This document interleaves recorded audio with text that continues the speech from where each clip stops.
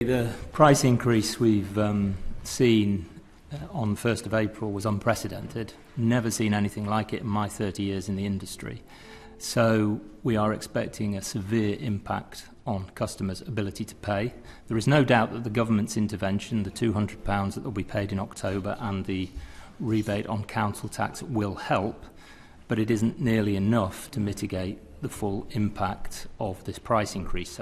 But when you get into the winter, we'll see the real effect on prepayment customers in October, and we'll see the real effect on credit customers who pay on receipt of bill probably in December, January time. That's when, so there's still some time to do something with this, but we're seeing an uptick just now, but it will get worse without any further intervention come October, and a lot worse. I'm hugely concerned for people, massively concerned.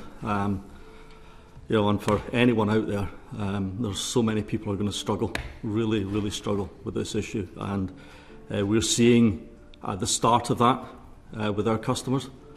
Last week, we'd set up a new line for people to contact us. We had 8,000 calls last week alone for people coming through on the number with concerns about ability to pay. And that's us just in the first month, the first few weeks.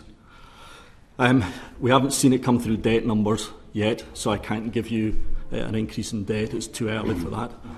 Like Mr O'Shea, my biggest concern is actually when we get to October, particularly around the most vulnerable and the poorest, and that tends to match with the people on a prepayment meter. Because as Mr O'Shea said, actually during the summer their consumption will go down, so their bills will be more manageable.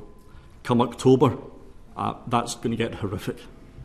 Truly horrific, and it's got to a stage now where I honestly believe the size and scale of this is beyond what I can deal with. It's beyond what I think this industry can deal with, and I think it needs a massive shift, significant shift in the government policy and approach towards this.